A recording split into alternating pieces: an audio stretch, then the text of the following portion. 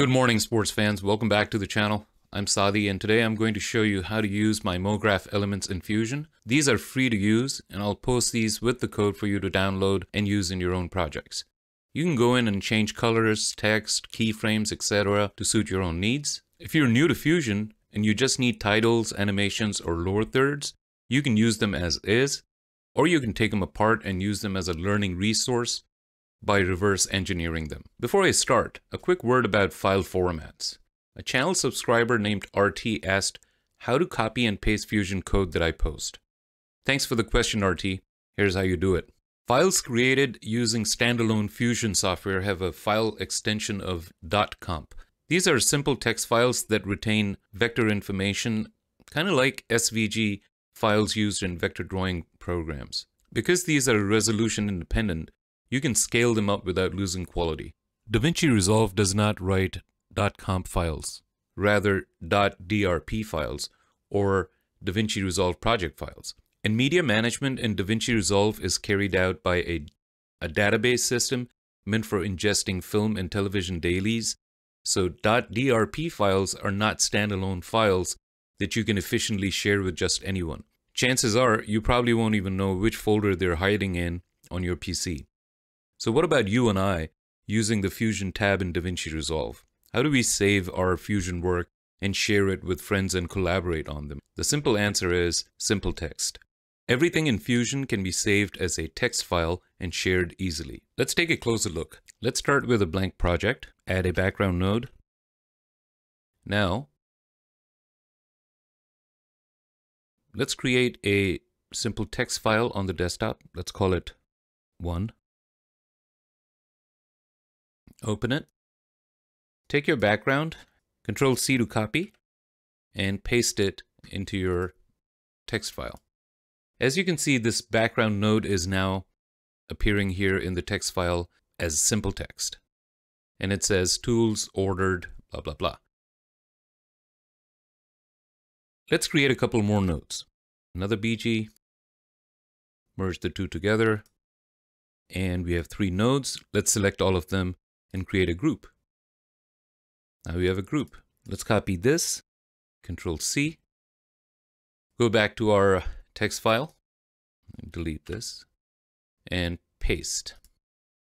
Now you can see that the node group is appearing here in the text file, and it says group operator here. Next, let's take a macro file. I'm going to pull up a macro that I use all the time. And this macro is for making thumbnails for my videos. Let's do the same thing. Go in here, select everything and delete it. Okay. Take your macro, copy it, and paste it here. And now all the tools that are in your macro are showing in the text file. And notice that instead of group operator, it says macro operator. Let's say you download a macro. You can change the properties that are available for you to change, but then you can't really access everything that's inside that macro. If you hover on the macro, you can see all the nodes that are inside. So if you wanted to break the macro apart, here's how you do it. Let's copy this, Control-C, move this aside. Take your notepad, paste it in, all the way at the top where it says macro operator. Change it to group operator and save it. All right, and now you can copy it. And you can paste it back in. Control-V. Now this is appearing, the macro is appearing as a group. So you can ungroup that and you will see everything that was inside that macro. And you can go ahead and change whatever you want. So any which way you look at it, Fusion nodes are just simple text. Whether it looks like a text file, a .setting file, or a .comp file, or whatever. Now that we know how to grab the code for Fusion and put it in a simple text file, let's go ahead and grab the free Fusion MoGraph element that I just posted. Click on the file, pause, and scroll down. In here, you will see there's a link for the Fusion code. You can go ahead and click on that. And here's the code. As you can see, tools ordered. So this is just the tools without any groups or macros. You can click on the download button and go ahead and save it on your computer.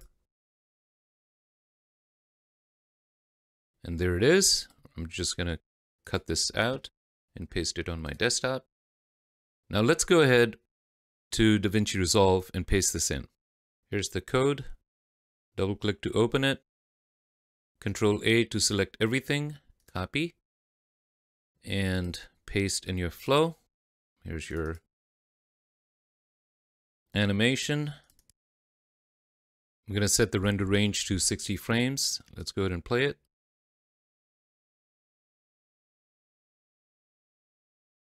Looks good. Easy as pie. Another way to copy really quickly, click on the file, and right here, instead of downloading, you can just hit Control A. This will copy everything. But notice it's also copying the file name, which you don't want. Control C to copy. And then let's create a file. Call it 2. Paste it here. Now you have the code. Just remember the file name also got copied, so you could just delete that. Just keep the curly bracket. Make sure there's nothing extra on the top right here. There's a little space. You can delete that and you can save it. And then we're going to copy. Control A to select all. Control C to copy. Let's go back here. Delete all this. And Control V to paste. So this is the other way to copy and paste the code that you get for free. Now let's go to DaVinci Resolve, create a new project, and add the code that we just copied. New project. Let's call it MoGraph. Create. Go to the edit page, add a Fusion comp. Put your playhead right on top of it and go back to the Fusion page, Shift 5.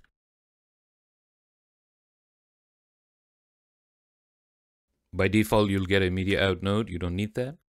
You can delete that. Paste the code, click on the final output and hit 2 to view it.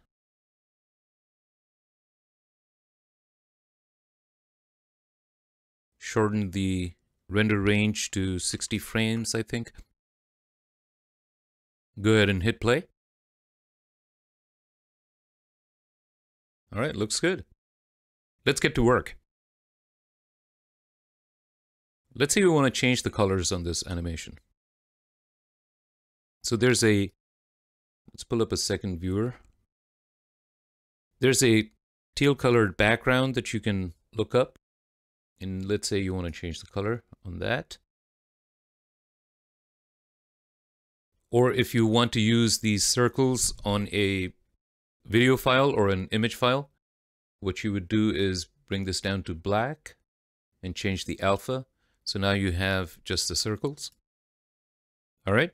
If you want to change the color of the yellow circles, click on the first color node. As you can see, all these nodes are going vertical, except for these color nodes, which have a thin green line connecting them. That means they're instances of each other.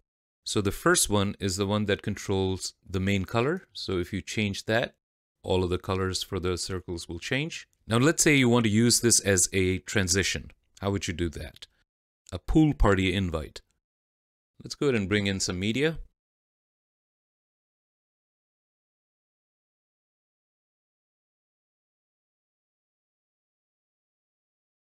So you got this one image. Let's bring in another one.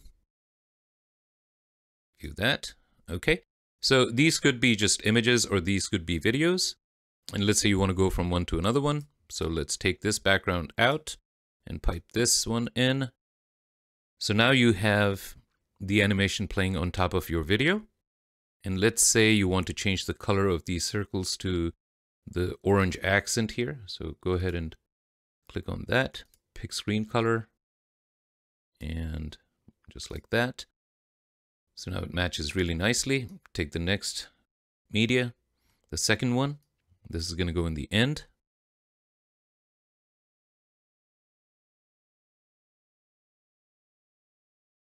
Grab the second media, add a mask to it. Let's animate that. Go to 30. Go ahead and link the height to width so we can control them both, and set a keyframe, and then go to, say, 55 and keyframe again, and we could put it up here. All right, so let's see how it looks.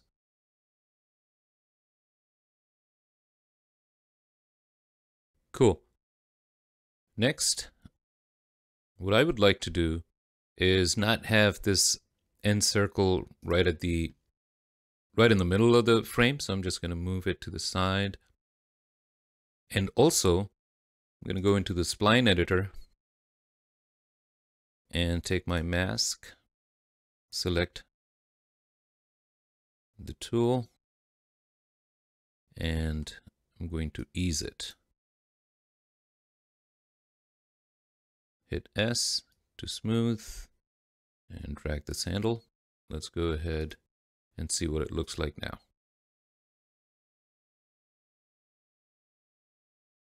Simple, fun animation. Just download and use. Cool. Next, let's say we want to create a simple lower third with this animation. The uses are endless, right? So here's how you would do it. Take the bottom background, make sure it's transparent, black and transparent.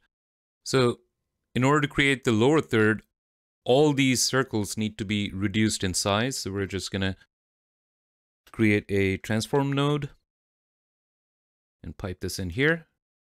And then go ahead and size it like this. Let's go ahead and place it right here where we can make a lower third out of it. Let's say there's a video or a image in the background that this animation is going to go on top of. So let's go ahead and take that.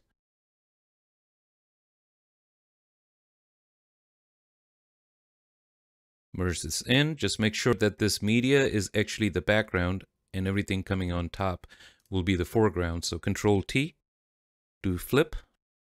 There you go.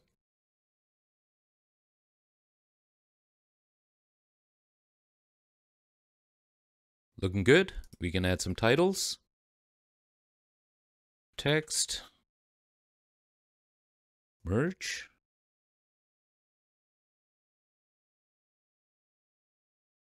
Invite.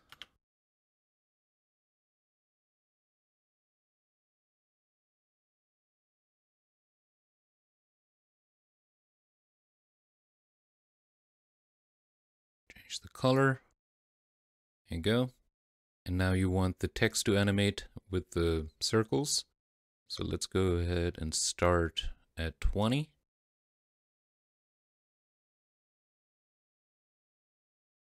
And at 40. 40 would be the default, and 20 would be the 0.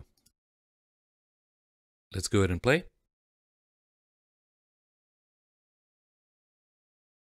And you can take the animation and just run with it and do whatever you want. Because you have the source code, all the nodes are available to you to do whatever you want. I'll post a bunch of transitions and animations for you guys to play with or use in your projects. I hope you guys are able to follow. If you are unsure of how Fusion nodes work, there's a bunch of tutorials out there that'll teach you the basics of how to create nodes and stuff like that. If you guys need help with the basic stuff, let me know, and I'll post some more tutorials to get you guys started. If not, we'll just go on to the intermediate stuff where we can just take these ready-made animations and start using them in our work. Well, that's it for this video. I hope you guys enjoyed it and learned something new. Happy compositing. I'm Sadi, and I'll see you in the next one.